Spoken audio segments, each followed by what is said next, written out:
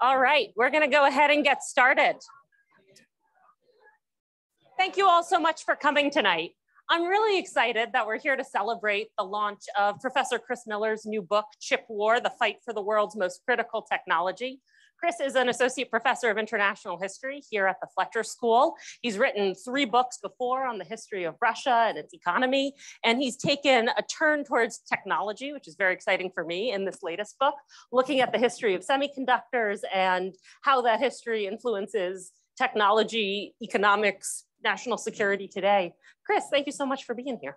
Well, thank you for hosting. Let me say how terrified I am to be interrogated by a true expert in things technological. I realized I asked the wrong person to host this conversation. So if you ask any hard questions, please forgive me. I only know about Russian history. Well, let's start there, right? The book starts, and it's one of my favorite parts of it, with a fairly extended history, kind of going all the way back to World War II, thinking about the origins of the semiconductor, the different people on different continents who are trying to make them. What got you sort of interested in this project, and what are some of the most salient pieces of that history that you think are important for understanding the modern semiconductor landscape?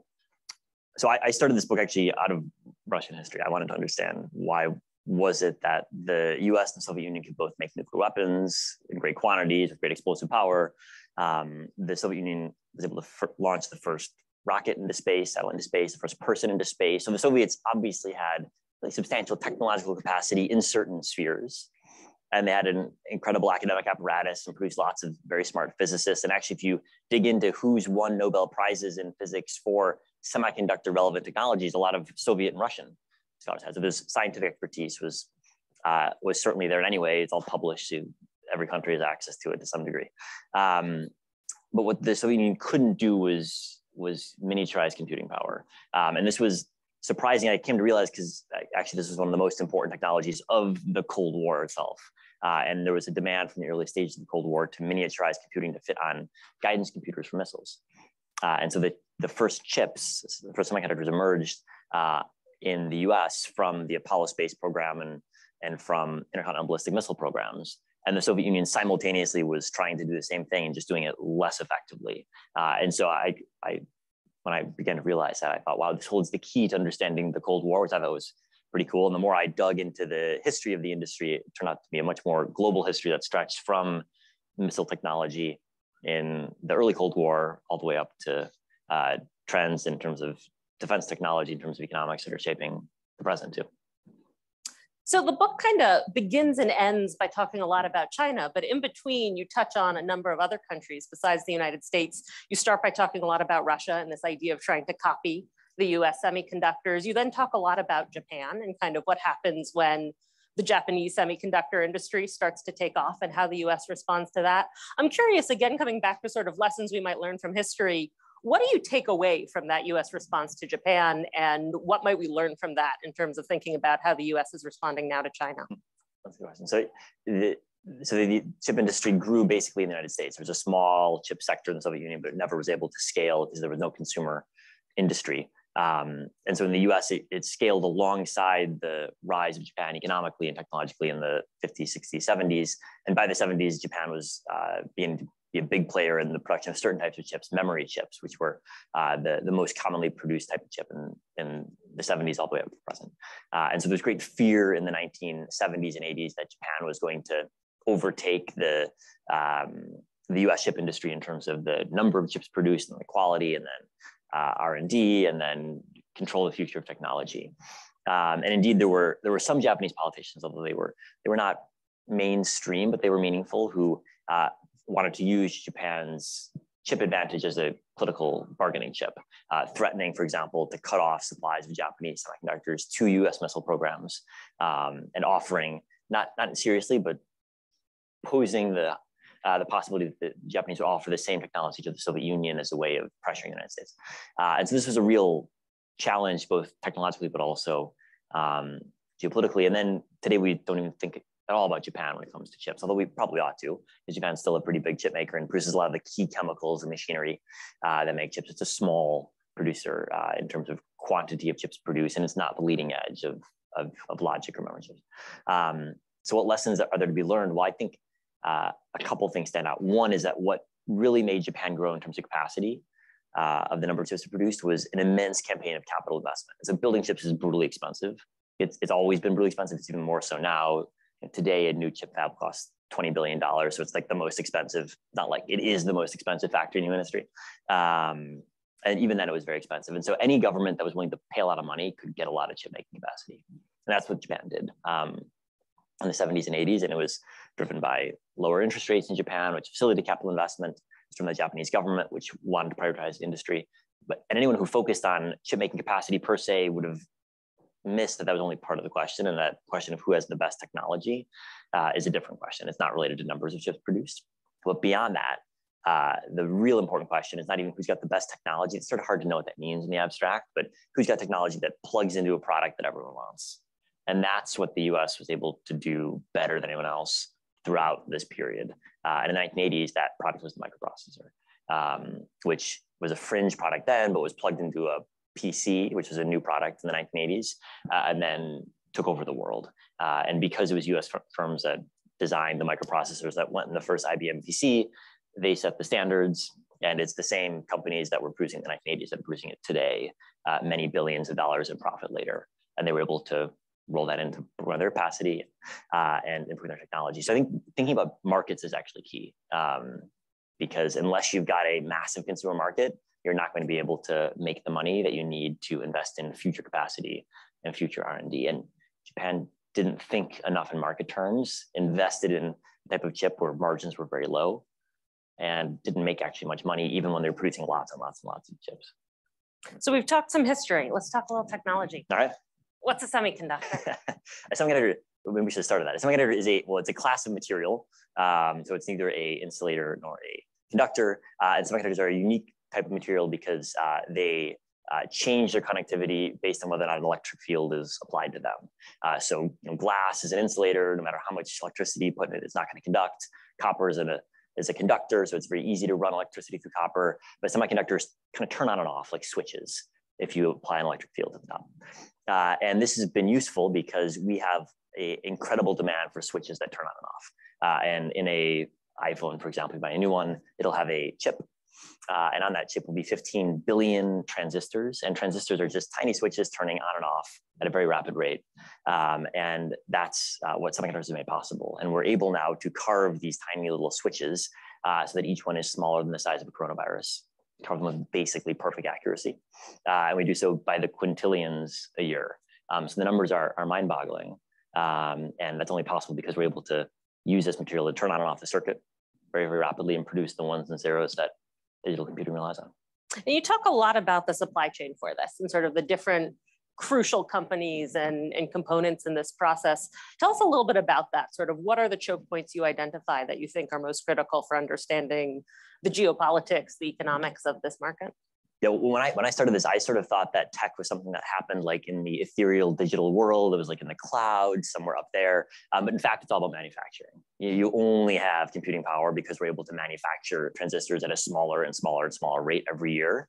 And today, it's only thanks to a small number of companies that have this ultra precise machine tooling that we're able to manufacture lots and lots of transistors in your pocket, each one smaller than a coronavirus. And that's a manufacturing challenge unlike any other in human history.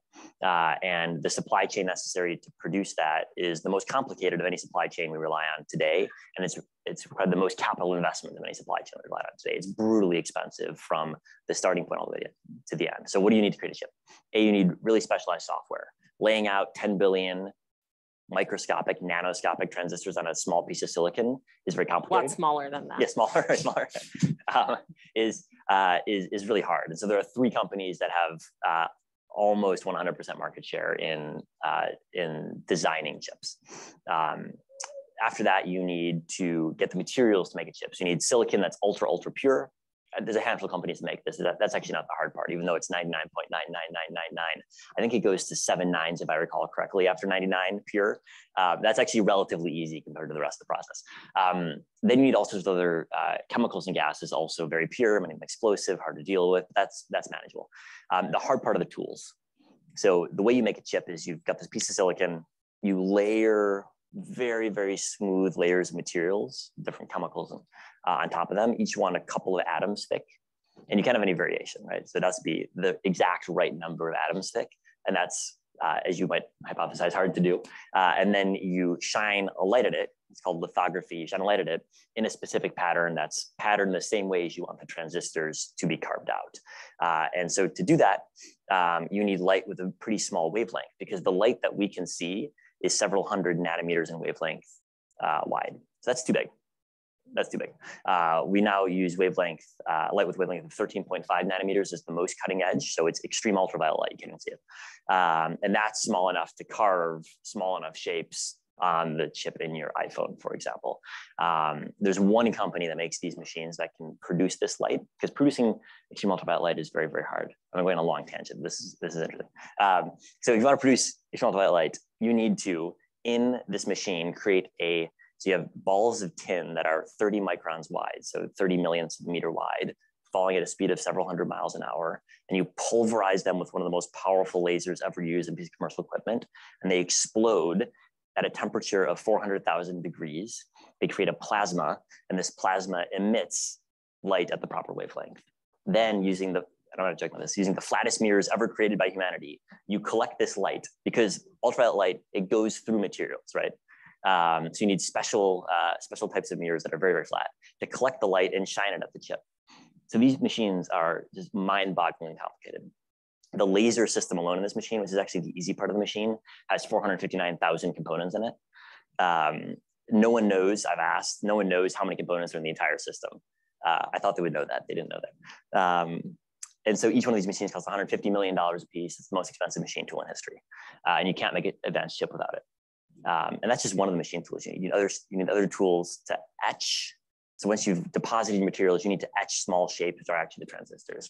And your etching needs to be basically perfect, because you've got, if one atom is in the wrong place, your canyons that make your transistors are no longer straight, so they don't operate the right way. And so you've got to etch perfectly straight canyons, roughly 1 billion times on a simple chip, and roughly 10 billion times to make a complicated chip. And so this is also a really complicated set of machinery. And then you've got to test it to see if it works. And testing it means inspect it to see if you've done it correctly. And so inspecting it means looking at it. Of course, it's hard to look at. So you need really complicated machinery to actually, you can use a scanning electron microscope to look at it, but that's inefficient because it's very, very time consuming. And so there's complicated tools that give you some sort of visibility on seeing it. So the manufacturing is wild.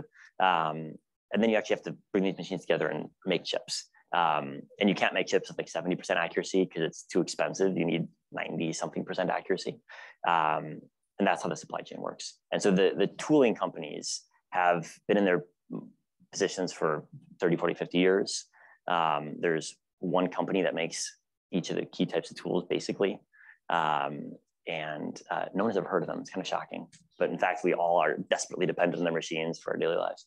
So break down the geography for us a little bit. What does the US own? What are we good at? What does Europe own? What does Asia own?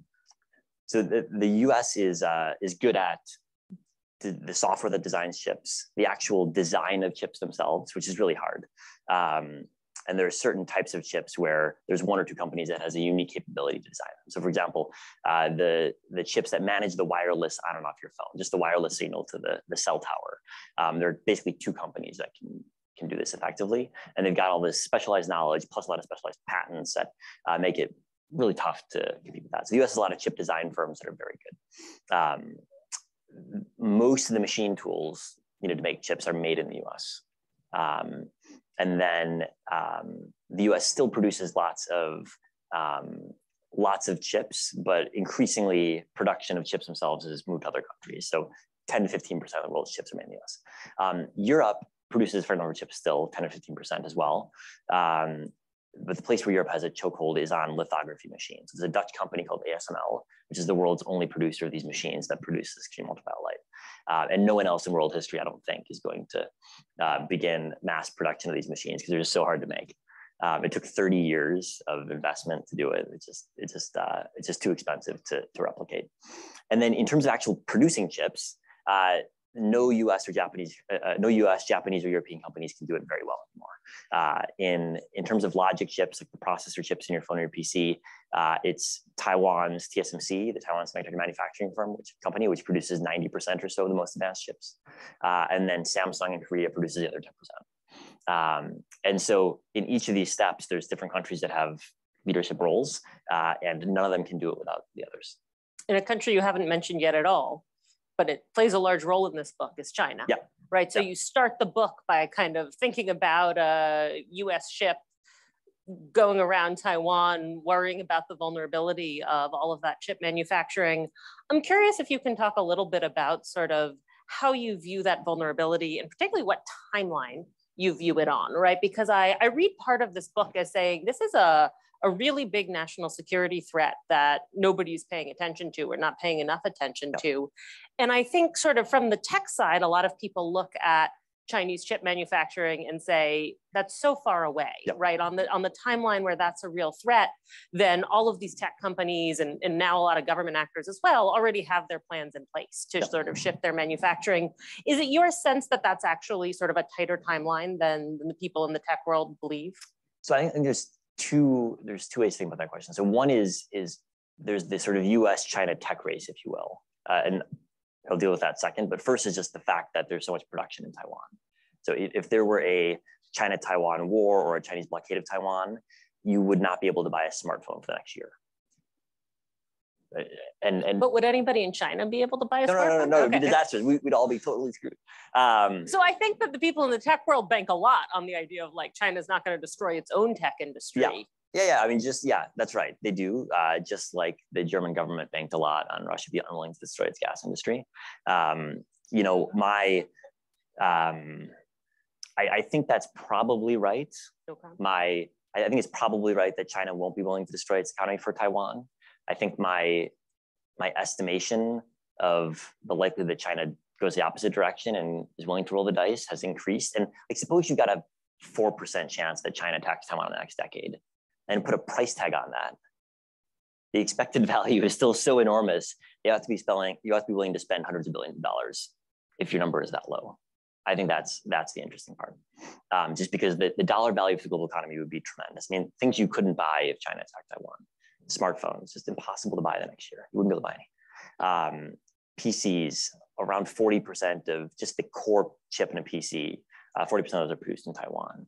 Data centers, huge and growing reliance on Taiwan for key chips in data centers. Cars, well, your car has dozens, if not hundreds of chips inside. Most of them are not produced in Taiwan, but you need all of those chips to make your car function, as car companies learned to their horror last year. And the last 2 years, global chip production increased 8% in 2020 and 12% in 2021. Demand outstripped it. And so there was a $200 billion cost to the auto industry. That's what they increased in chip production. So I think the numbers are so mind-bogglingly vast. We haven't even gotten to dishwashers. Your dishwasher needs a chip too. That actually anything other than a light bulb with an on-off switch basically has a chip inside. And we could not survive without trillions of dollars of cost without Taiwan's chips. If you think about computing power, Taiwan produces 1/3 of the world's new computing power each year. So if you'd like to live in a world in which all that is produced, offshore of China in one of the most dangerous hotspots in the world, that makes me very nervous. Okay, so you're very good at it. It's not like we can just like move this to the United States. No U.S. company can do it. So why can't we move it to new places, right? That's what the tech companies are looking at right now. As I say, they're looking at it on a 5 to 10 year time horizon. But I think that, say, Apple feels pretty confident that it's going to have a much more geographically diverse chip manufacturing setup by then. If they feel confident, I don't think they're right to feel confident. Why not? Well, if you look at, so Apple makes all of its key chips, most of its chips on Taiwan right now by TSMC. TSMC is building a small facility in Arizona that won't be cutting edge. It's building a facility in Japan, which will be 7 generations behind cutting edge. So when you say cutting edge, are we talking about the chips in my phone? Which chips are we talking about? Yeah, it's cutting edge. So if you buy a new iPhone, it'll have cutting edge chip in it. If you buy a new PC, it will have a cutting edge or maybe 1 or 2 generations back chip in it. Most importantly, data centers. Okay, so we're talking about computers, we're talking about mobile phones. Yeah, and there are other places. I mean, if you buy most cars, for example, will generally not have cutting edge chips unless you buy a Tesla. And when we say cutting edge, we're talking about the number of transistors on them. Oh, you're talking about the number of transistors per area. Okay. Yeah. So this is often described as the number of nanometers. In fact, there's no relation to the number of nanometers in the actual measurements on chips anymore. But so today, cutting edge is 5 nanometers. And then in a couple of years, it'll be 3 nanometers. The TSMC facility in Taiwan is going to be 5 nanometers, as far as we know. But it's small, will be upgraded. It's unclear. When it's online, TSMC in Taiwan will produce 3 nanometers, which means that I don't think Apple's going to be producing all that much with TSMC in Arizona, where the facility will be, because that will be with second-rate chips. And why can't we build the better chip manufacturers in other places? What's the block? I mean, I think TSMC could. Okay. But they got the know-how and we don't. You don't, I don't, no one does. Yeah, they don't want it. They don't want it. I think because they believe, justifiably so, that they've done something no one else in the world has done or can do. And so they don't want to screw it up. Fair enough.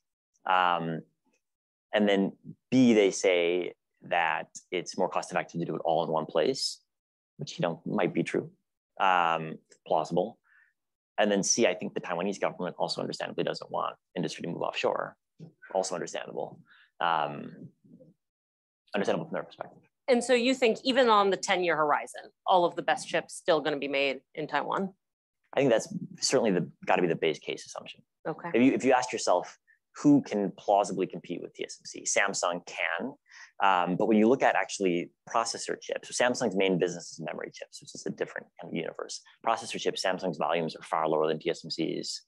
They're kind of seen by everyone in the industry as the second source supplier. No one in the industry thinks they're going to overtake TSMC. And then Intel is the biggest US chip maker of this type of chip.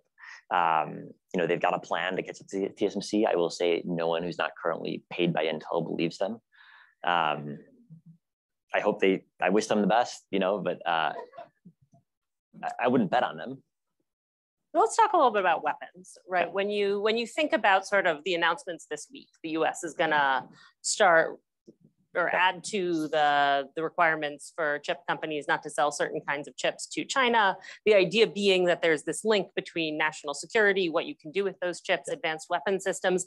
How good a chip do you need to make what kinds of weapons? Yeah, that's an interesting question. So it's hard really to be sure, actually. We know that weapons are very chip intensive. So like the Javelin anti-tank missile will have 200 semiconductors inside, but most of them are really simple, like dishwasher-esque semiconductors. We've got great information over the past 6 months about what's inside of Russian missiles. So in the US, it's all pretty classified, so you don't really know what's inside US missiles, but now we've gotten teardowns of Russian systems. And they use relatively non-advanced, things that were cutting edge 10 or 12 years ago, chips in their systems, largely from the US, South Korea, and Taiwan. So it's 3 countries that are providing the microelectronics for the Russian military. So it's not cutting edge.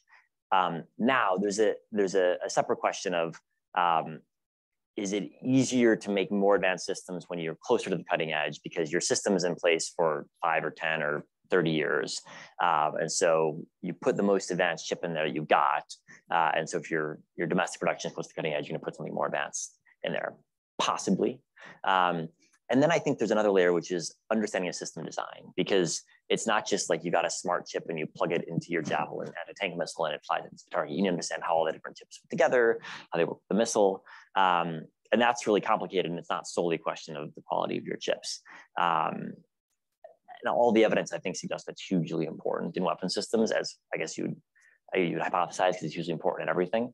Apple's chips, Apple buys the same TSMC process as any other company could buy in terms of how their chips are made, but they do a better job of making phones than their competitors. Or we could argue that. And they design their own chips. That's right. And they design their own chips. So they're specifically made for that. Now, for weapon systems, it's too expensive today to design your own chips, because they're designing a cutting edge chip costs $200 million. So, the Pentagon's not doing that, basically.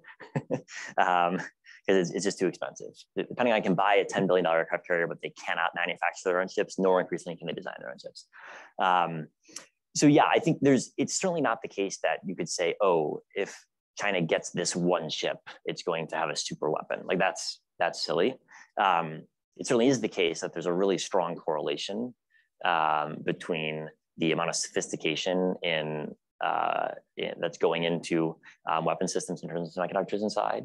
And so it seems a plausible hypothesis that the less access your adversary has to advanced semiconductors and less experience they have in working with systems, the harder job they're going to have in designing advanced systems. So is it a good idea? I think that we're close to the point where we're pushing too far, I think. The United States? Yeah. What's the point where we're pushing too far? How do you sort of conceptualize that line? So I think what you want is a system where your adversaries are fully reliant on your technology, so they don't have an incentive to produce their own. But wouldn't any attempt to restrict what chips we were selling to China create an incentive for them to produce their own? You need a plausible incentive. So yeah, so if you restrict 1% of chip sales to China, 99% of Chinese buyers would much prefer to buy from Taiwan using US technology rather than produce in-house, which will be vastly harder. If you restrict 10% of chips to China, there's a growing constituency in China that wants to build their own. If you restrict 100% of chips, then everyone in China is saying we need domestic industry. So there's a balancing act. We want everyone to be reliant on our technology, both because it means that they help pay for it. So the next generation of semiconductor technology is paid for by the consumers of current day chips. And so you want everyone contributing to that fund. And also you'd rather not have anyone else investing on their own because they might get lucky and produce something impressive. And given that China has at this point pretty clearly committed, like this is a priority, we're gonna invest heavily in producing our own chips. How should that change the US calculus, should it? So I think it's still to be determined what the Chinese are committed clearly to doing. So it's evident the Chinese are spending tens of billions of dollars and probably the course of the decade, $100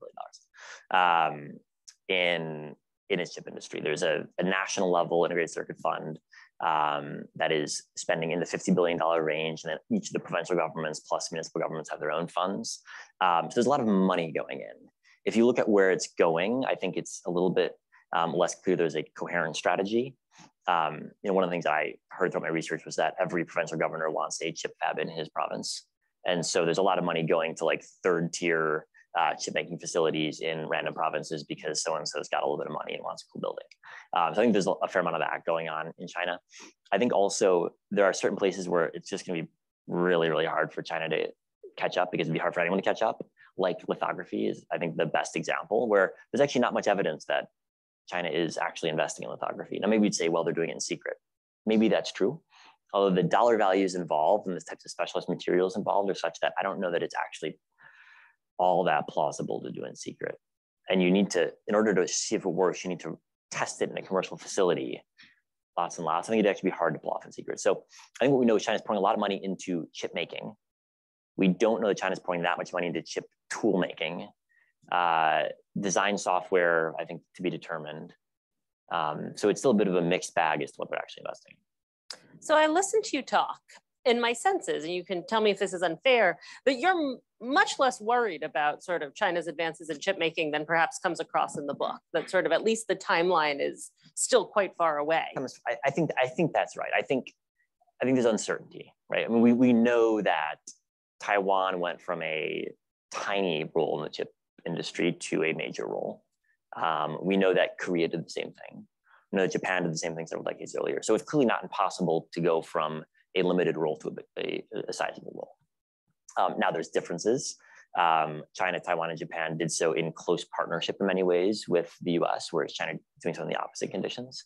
But I guess if you ask me, what odds would I put on a East Asian government pouring hundreds of billions of dollars in their chip industry that already is deeply embedded into electronic supply chains, having some successes? I would say you've got to put at least reasonable odds on it. My bet would be that in 10 years, China is still hugely reliant on Taiwan, Japan, Korea, and the US for chipping technology in the Netherlands. But I think the odds in that bet aren't like overwhelmingly in one direction. Okay. And so I think there is reason to be cognizant that China could well achieve what Korea's achieved. So you're a little skeptical, it sounds like, of the US approach to limiting chip sales to China. Is that fair? I think we're approaching the limits of what is wise. Like maybe what's going to be announced this week is going to take us over the limit. We'll see how it's scoped. Yeah. How will you know? How would you assess that? I think it's hard to know. I think you need to So one of the key questions with export controls is, can you get all of the relevant parties that have access to technology on board? So for cutting edge systems, the number of players is really limited. It's just a couple of firms. For slightly more data than cutting edge, you have some cases where there are 2 or 3 firms in multiple countries. And there you need to make sure you've got everyone on board to cut the Chinese off, if you want to cut the Chinese off. It's still not Chinese companies, it's still Japanese or Korean or whatever. But there's a bit more herding of allies that needs to be done if you actually want to have effective export controls. And what you really don't want is export controls that just prevent US companies from selling, but let other companies sell. That would be the worst case solution. So we're gonna have to see how actually the latest round of export controls are crafted and whether they go in that direction.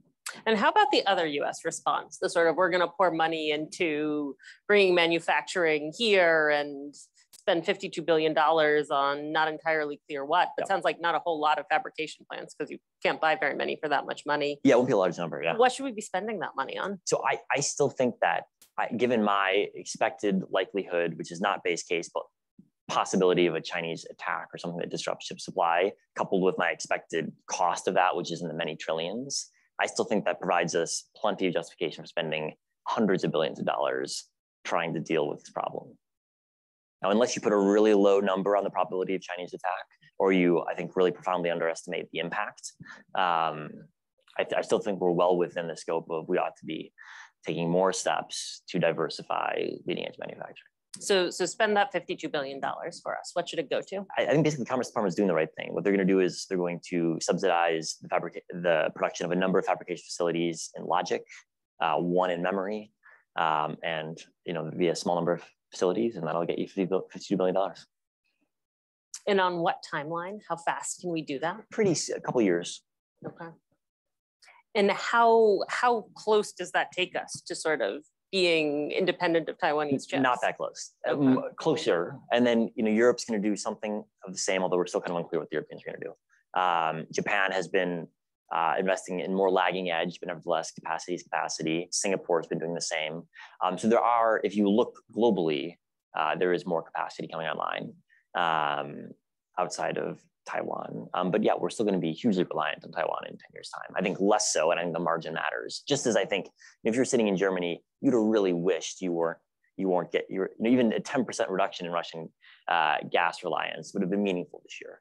So too, I think a 10% reduction in our reliance on chips made in Taiwan would be meaningful. And I think it's worth noting, a lot of the leading edge chips will be produced by a Taiwanese company in the US, and that's fine.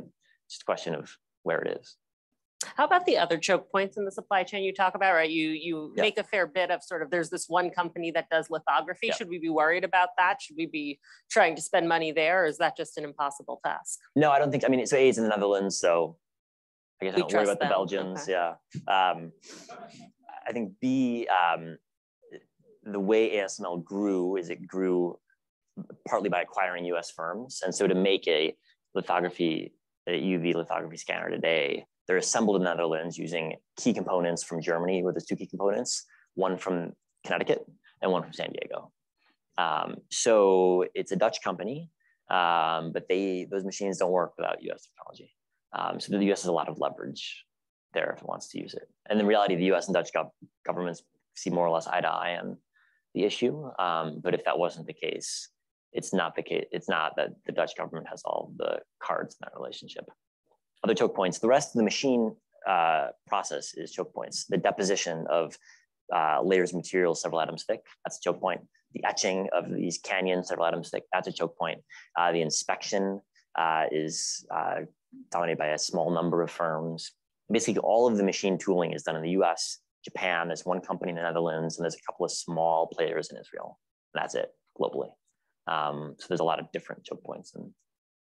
So when we think about manufacturing and tech in China, right, there are a whole bunch of technologies that we rely on, not just Taiwan, but also China to help manufacture, including smartphones, including a lot of the technologies that require these chips. Yep.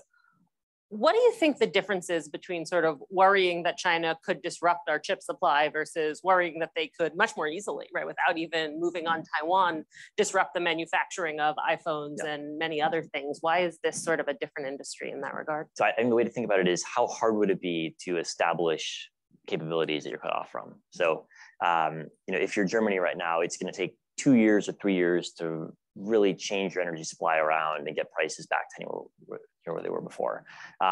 If you wanted to build Taiwan's chip making capacity offshore, it would take a decade. It would be extraordinarily expensive, time consuming. There's been hundreds of billions of dollars of capital investment in Taiwan over the past 3 decades, all of which is still operational. If you want to rebuild your capacity to produce 1/3 of the computing power we rely on each year, that's an expensive proposition. Whereas if you wanted to redo, the assembly of iPhones, that would be time consuming, but we know we can do it in Vietnam. It's happening. We know we can do it in India. It's happening. So I think it could be done with cost differentials, with some delays, but I'm much more confident in our ability to set up alternative assembly facilities than I am to easily set up alternatives for chip making. So when some of the tech companies do sort of tabletop exercises for this, a big part of what they come up with, and I'm curious if you think this is feasible, is sort of we go in there and we fly that machinery out, right? We don't start from scratch. If there's intelligence that China's going to move on Taiwan, as there was that Russia was going to move on Ukraine, we go sort of take that machinery and set it up in Arizona or wherever. Is that feasible, or is that not a real I don't know. I don't know. Does it sound feasible? Yeah, kind of. Like the New York Times says, war with Taiwan coming soon. And I meant is it feasible to move the machinery? Oh, you can move machinery. So, and just to go back to the lithography system. So they're moved in on 4 747s and then assembled in place. So, the amount of time, the amount of advanced notice you would need to remove one of them from Taiwan doesn't sound very feasible. Do you just think we won't have the intelligence in time to? You need the intelligence months in advance, and then you need to agree to torpedo the Taiwanese economy and your capacity to produce chips, because they're not producing chips when they're on the 747 flying around, right? To be fair, I don't think the tech companies are concerned about the Taiwanese economy. Well, that's probably right. That's probably right. But I mean, would Taiwan let the machinery leave? Well, no, of course they wouldn't, because that's their key point of leverage, and you can't blame them for that. And then, okay, let's pause our capacity to produce 1/3 of the world's computing power for 6 months while we get these machines out of Taiwan. I mean, that's $1 trillion right there. 6 months? You're flying across the world. You have to. I mean, this is the most complicated machinery in the history of literally, this is the most complicated machinery in the history of the world, the most expensive machine tool in the history of the world. So yeah, I think 6 months is very plausible. All right, I think I've given Chris enough grief. We have a couple microphones set up in the aisles if folks have questions, and I know there are some people on Zoom. Go ahead and come on down. Oh God, we're broadcasting live. Go ahead. Thanks for doing this. It's definitely a really interesting topic. I've got 2 questions. One about the materials of microprocessors. Do we need to be worried about like a resource competition like we're seeing kind of with electric vehicles, like just worry about where those deposits are? Where are those deposits too, if you know? And then you talked a little bit about sort of the national security implications of supply of chips, but I'm kind of curious if you know anything about sort of the national security perspective from an information perspective. So like there was an article that came out around 2015 that talked about potential espionage with chips that were coming from China. I think it was super microchips that were flooded through Amazon data centers, and they shut it down. And anyway, I'm curious to know whether, because China might not be the only country that's interested in doing that. So do you know whether there's a TSA or what's our kind of QA, QC when we purchase chips from elsewhere? Because as you said, like the US is not going to be able to make all of its own chips. Yeah. So on materials, I think the key question is not where do the materials come from, but how are they refined to the level of quality that you need. So the key material is silicon, which is just sand, so you can get that anywhere. But you need to make it very, very, very pure. I think what we've seen over the past couple of years is that we need to worry less about materials than we have to worry about tooling. I'll give you one example. Earlier this year, Russia halted the export of neon gas from Russia to the rest of the world with the goal of causing supply chain problems for chips, because you need neon gas and chips. And except for Russia, the biggest source of production of neon gas before this year was the Azovstal steel plant in Mariupol, which the Russians besieged and then destroyed. So we had like an insane amount of concentration of neon gas production on both sides of the Donbass border. But it didn't matter. because actually producing the gas is pretty easy. Any steel facility, my understanding is, can do it. It just is a little bit expensive and environmentally destructive. And so as long as you're willing to loosen environmental rules, you can get around it. So I think a lot of materials are basically of that nature, like rare earths, same deal. Everyone has rare earths, but they're produced in China because environmental rule regulation. Does that mean that you can, if the switch is turned off tomorrow, you can get the materials you want? No, but it's a lot easier to refine and produce the chemicals you need, for example, in materials than the rest of the supply chain. On verification, I think there's a lot of, you can find some concern about whether the chips you're buying are doing the things you expect them to do or something else. I think the past 30 years suggests it's a lot easier to manipulate software than it is to manipulate hardware.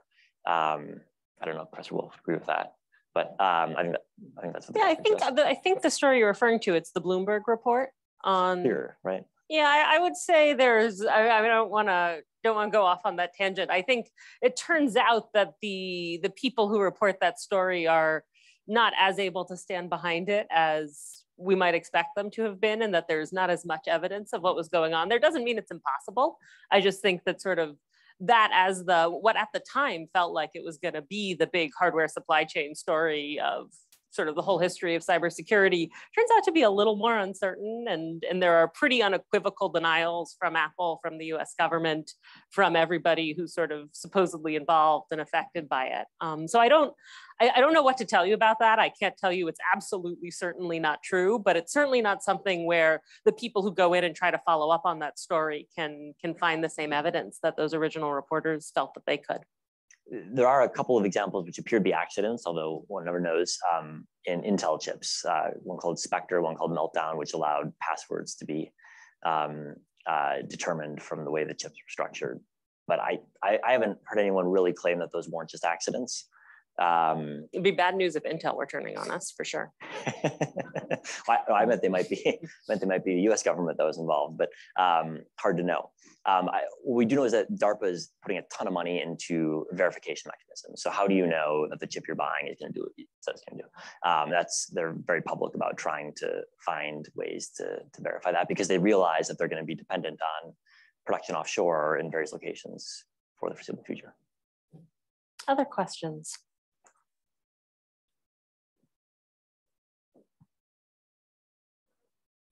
Thank you very much for today. My name is Doyoung. I'm the second-year math student here at the Fletcher. My question is about the new IRA that has been enacted in the US. So with the new Inflation Reduction Act, there's a rising concerns among the allies and partners that the US might not be a really reliable trading partner. So with that in mind, how optimistic are you in the sustainability of the Trip Alliance among the 4 countries? Will the partners like Japan and South Korea and Taiwan find the US as a reliable partner to make the Trip Alliance sustainable in the long future? Thank you. Yeah, I think that's a great question. And I think it cuts to the sort of poorly thought out or not thought out ways in which supply chain security is discussed in Washington, because it's sort of the thing that everyone agrees on, supply chain security. Who could disagree? And there's phrases like friend shoring, which are now popular in Washington, which I think is also one of the most meaningless phrases. And so in the IRA, there was a kind of popularized example of this playing out in action, poorly thought through. The IRA cut out, in particular, Korean firms from supplying electric batteries with battery electric vehicles with a tax discount. And so the Koreans said, well, aren't we your friends? We're to friend shore. Biden, I think Biden administration was sort of embarrassed by it. But there's a real tension between domestic production and friend shoring, right? These are contradictory. Look, I think it's a balancing act. I think there's obvious drivers in all of the countries we've discussed for domestic production, in the US, in Korea, in Taiwan, and certainly in China. And everyone would naturally want to be in control of all the technology themselves. Everyone wants to do that. That's just not realistic in the chip industry. There's got to be a division of labor, simply because it's A, the expertise is spread around, B, even if it weren't, it's too capital intensive for one country to plausibly do on its own. That's just the reality. So I think there is a fair amount of bargaining going on right now between the US, Korea, Japan, less of Japan, Taiwan, about what does the future shape of the industry look like, because all 4 of those countries are not only watching the market develop, but also putting a lot of money into the market that will shape how it develops. I think the reality is that for the past 20 years, 30 years, Korea and Taiwan have put a lot of money into their chip industries, Japan and the US less so. And that's a key driver for why their share of chip production has increased and the US Japanese share has decreased. If you think about the costs involved in making a chip, labor costs are really small. It's much expensive machinery. So the key question is tax treatment, actually. Tax treatment is the key differentiating factor between whether you put a fab in Taiwan versus Japan versus the US. And so that's where the Korean and Taiwanese governments have been very successful. Japanese have been more restrained in recent years for fiscal reasons. And the US has done very little on that front. And that's now what's beginning to change. Hello, Professor, thank you so much for being here. And thank you for writing yet another important book on a very important topic. I have two questions for you. One was about the book writing process itself and one about Russia. Was there anything that happened in the last year or in the last 2 years that really altered the direction of your book or made you want to focus more on one thing versus another thing or kind of change the calculus going forward? And the second question was, as we all know, the Russian economy hasn't been hit as hard as we thought it was going to be hit. But chips, as you laid out clearly here and also as you lay out in your book, are a very important part of any economy in any country's economy in the world. Given what's happening with Russia right now, and given Russia's access to chips, like how is Russia's access to chips going to change in the future? And how will that affect its economy? Is it going to be drastic? Is it going to be as bad as we think it's going to be? Is it actually not going to be as bad as we think it's going to be, given what's been happening since the first sanctions came out? Thank you. So on the second question, if you think of Russia, but this is true of most countries, most of the chips consumed in every country except the ones that produce chips are consumed inside packaged devices. So like most Russian chips are already inside phones or cars or servers or whatever, not like chips coming in the country. So Russian imports of chips are very small because Russia doesn't need that many discrete chips. It needs things that have chips in them like dishwashers. So in that sense, actually, Russia's still able to access lots of chips because you can still buy an iPhone or whatever in Russia. And that was never intended to be impacted. I think where the sanctions will have an impact is on domestic production, which was always very small and geared towards the defense industry. We know that Russian domestic production used US, Japanese machine tools. We don't know, I don't know now where they're importing their silicon wafers from, but the best silicon wafers are from Germany, Japan, or Taiwan. They're not getting those anymore. So there's going to be a lot of difficulties, I think, in the domestic chip production space, which will not have a broader macroeconomic effect because no one was buying from the Russian chip industry in the first place, other than the Russian military. Will it have an effect there? I think almost certainly. Are we going to see it play out in a granular sense? No, because it'll be obscured, but will be significant, I think, absolutely. We know that in 2014, the US tightened export controls on the export of radiation-hardened chips to Russia. And you radiation harden your chips either when you want to send them to space or you want them to survive some sort of nuclear war, so military uses. And after the US tightened exports of those chips to Russia in 2014, Russia's space industry faced really substantial delays, which were attributed by Russian officials to export control. So I think we can say with high confidence that the Russian chip industry, which is economically tiny, will be impacted, but the impact of that will be felt not by the Russian economy aggregate, but by the military. On writing the book, well, I think the thing that changed when I started this project was about missile technology in the Cold War. And then simultaneous to that, the US and China were beginning to both focus on chips as a crucial issue in domestic and economic policy. And I didn't really realize it when China began its current chip campaign in 2014, which was the key turning point in China's debate. And then in the US, it was really 2017, 2018, when semiconductors began to be used as a tool against China. And that's putting those two things together helped me realize that the chip story is not just something of interest to people who want to understand Cold War history like myself, but it was a much broader story. Then I think the third thing that came together, which is also not new, but I only realized around 2018 or so, was that if you want to understand the shape of globalization, global supply chains are basically in Asia about semiconductors or goods that would not exist without semiconductors. So China spends more money importing chips than it does importing oil, which when I first downloaded that data on Comtrade, I redid that data about 4 times to make sure I was understanding right. That's correct. For the past decade, every single year, China spent more money importing chips than oil. And the rest of Asia is equally reliant on the chip trade. So Taiwan, 40-something% of exports are chips, basically all of them going to China. Philippines, 25% of exports are chips. Malaysia, slightly higher than that. Korea, only 15%. So globalization in Asia is basically a story of semiconductors. And I had no idea about that when I started the project, but beginning to put those stories next to the missile story is sort of how the book emerged. I don't know if that answers your question. Sarah. Hi, thank you for speaking. So I was just wondering where there's value, sometimes there are illegitimate actors who will try to exploit that value. I was wondering if you found that there's a black market or any sort of shady dealings with chips and semiconductors in general, or has it been so technical that as a result, only legitimized actors can really enter into this space? There's a lot of shady dealing in finished chips. It's basically impossible to do shady dealing in the production of chips because the dollar values involved, and the expertise involved is orders of magnitude above what any sort of criminal gang could get involved in.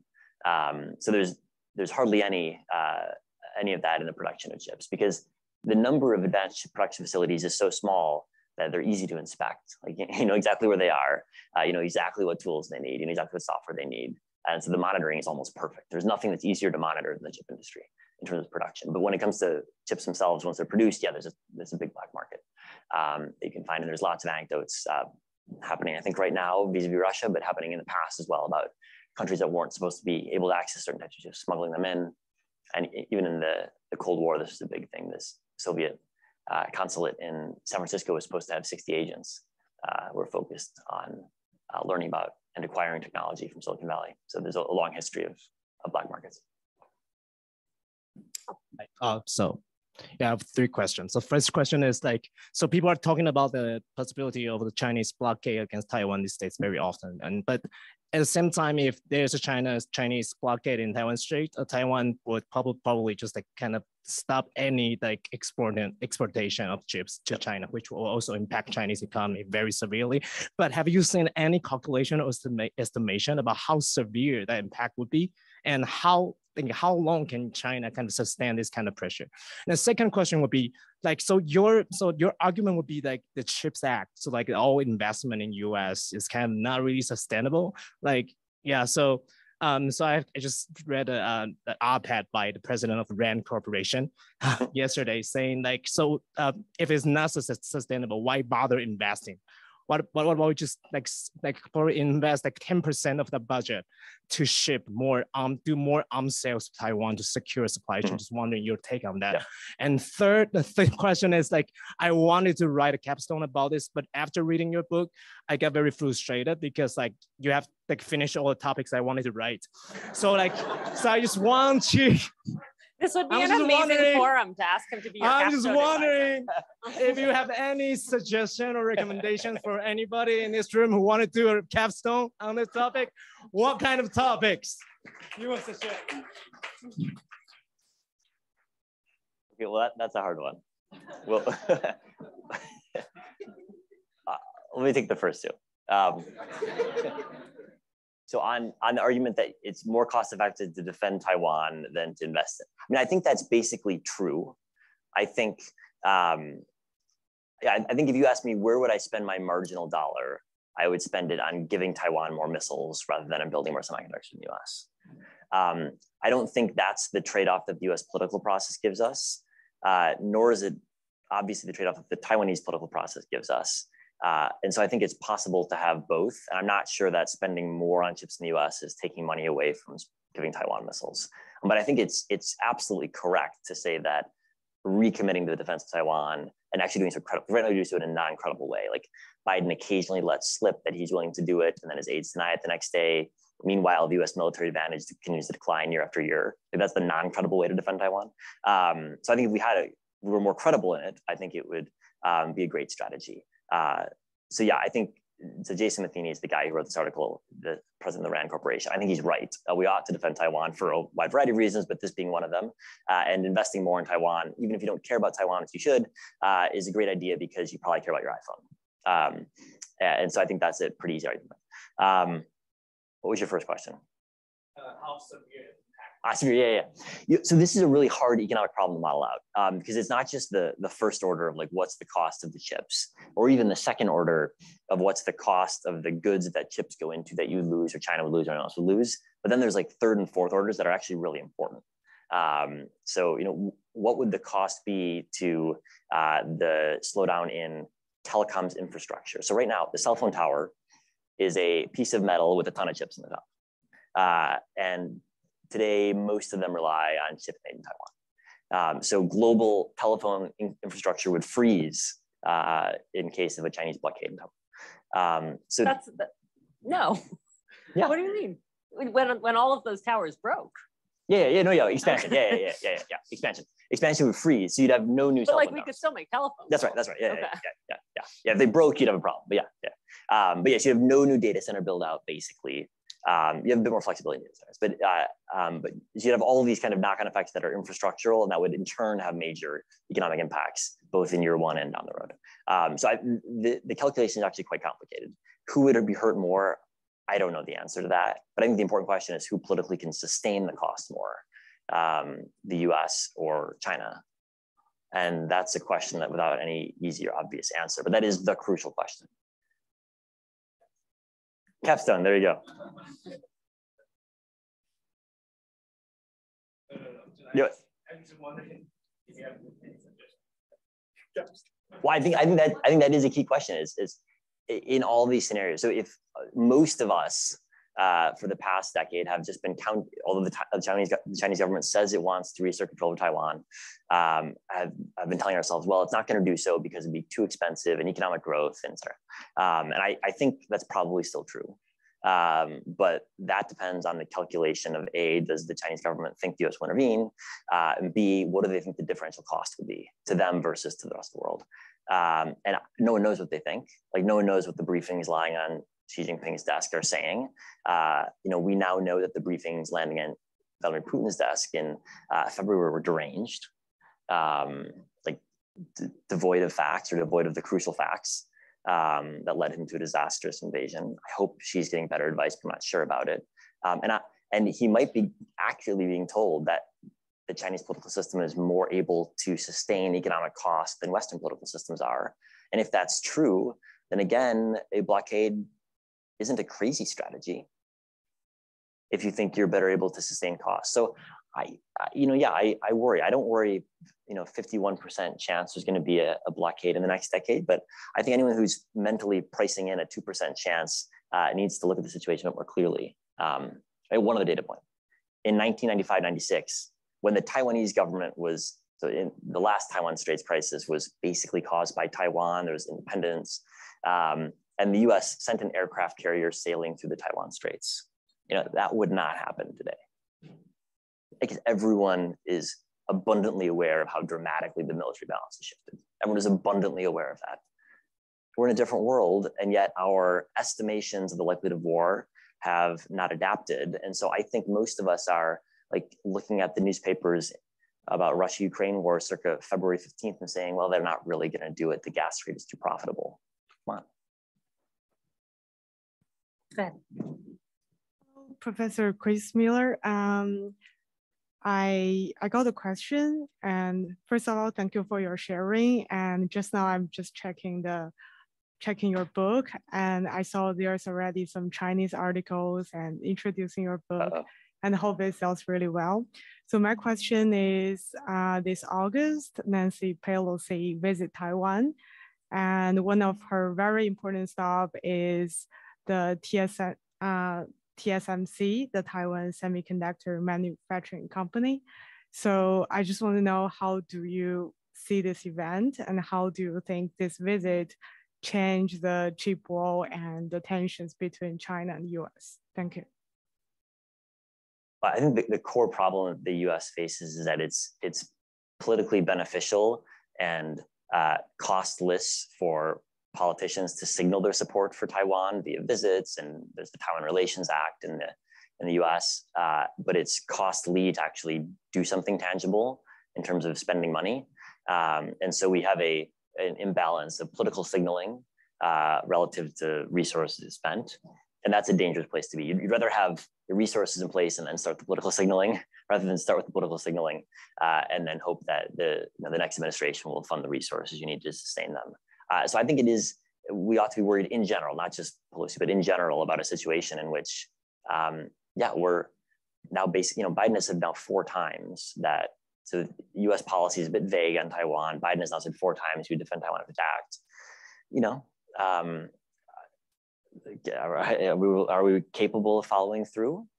I think everyone knows the answer to that question is a lot less clear than it was 10 years ago. Do we have a strategy for changing that dynamic to make it more clear? I would say we don't. So that's the gap between sort of political posturing and resource allocation that I worry about. All right, we're going to take one last question. Go ahead. Thank you, Professor, for the insightful discussion. I had a question that recently Quad also secured supply chain for these critical technologies, including 5G. Securing supply chain is another thing, but given the criticality of national security considerations that comes with, as you pointed out in your discussion, what is the scope of co-production of this kind of critical technology, including its design and manufacturing capabilities with your partners who are developing with the alliances or the countries that ally with US and are starting to develop their respective capabilities in different sectors of production of semiconductors? Thank you. Yep, thank you. There's a fair amount happening actually via the Quad format. And Australia is sort of the country that fits less naturally in here. Japan has a huge history of chip making and tool making, and India has more chip designers than any country in the world. So there's a lot of obvious synergies, and many of them are working for US firms in India. So a lot of obvious synergies via the Quad between Japan, US and India, Australia kind of less so. But yeah, there's certainly a lot of focus there. On 5G, you know, I think people hear about 5G and they think of cell phones, but actually you should hear 5G and think about chips, because it's the chips that make 5G work. And 5G standards are basically a set of rules that govern how do you write chips so they can talk to each other. And which is why, you know, for example, the US is able to restrict Huawei's ability to roll out 5G, is because the chips you need to get your cell phone to connect to a 5G cell phone network are designed by US firms and produced largely by TSMC. So 5G is basically a semiconductor problem, which is why there's a fair amount of scope for when the Quad has been doing a lot of work around it. Not only 5G, but now people are thinking about the next generation, 6G, which will require a whole new set of semiconductors. Excellent. Chris, this is so great. I want to give you a chance just very quickly before we end to say in 30 seconds, 60 seconds, what are the things the US isn't doing that they should be doing around this issue? Are there any? I think my biggest takeaway from learning about semiconductors the past 5 years, and you know, starting from basically zero, is that we think of tech as a question of people programming things, and I guess that's fine. But actually, it's a question of manufacturing things. It's, can you manufacture quintillions of transistors at nanoscopic scale? That's the really hard thing to do. And I know it's really hard because the companies that are in that space with monopolistic positions for longer than Google's been in their space with monopoly, or than Facebook's been in its space with something approaching monopoly. And it's the harder thing to copy as well. So, you know, we know multiple countries have set up their own search engines or set up their own e-commerce platforms at basically comparable quality to what you can get to Google or Amazon, or maybe better. How do you measure? Hard to say. It's pretty easy to measure quality of semiconductors. And we know that production has been dominated by a very small number of countries and companies for a long time. And so I wish we thought more about advanced manufacturing. I find myself thinking a lot more about advanced manufacturing, because it seems to me that that's a source of durable commercial differential and also power differential that I'd never previously been told to think about. So waste less time thinking about the social media companies. Well, that is generally good advice. That's a lesson Silicon Valley is going to be able to get behind. Chris, thank you so much. This was so great. Thank you for hosting.